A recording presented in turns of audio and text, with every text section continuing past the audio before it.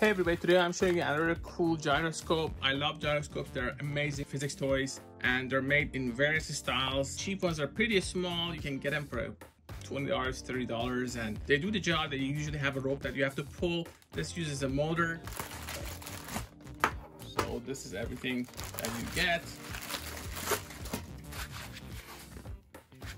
It's a little bit different from the other ones that I've covered, but it has this area that you can attach a motor and it gets it going. This is your motor powered by these batteries. This does not come with a stand, but that's not a problem.